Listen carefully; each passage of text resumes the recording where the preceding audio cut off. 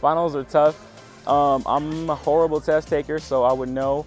I would just say we have a learning resource center, what I went to, and that's just a center where you go to, you take a test, and they pretty much evaluate how you learn, visual, if you're motor, or if you just learn how to, if you hear somebody speak something and you learn it that way. I'm in females in STEM, and it's really great just because it's a good community to where you can openly ask questions and not be afraid to ask questions.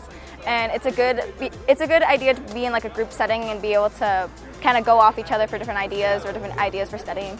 Go to the tutoring center, ask for a tutor on your subject, put time during the week on when you're going to study, or else it's just going to go out of the blue and you're not going to study anything. Work your butt off, keep going forward, and believe in yourself, because if you can do that, you can achieve anything you want ahead of yourself.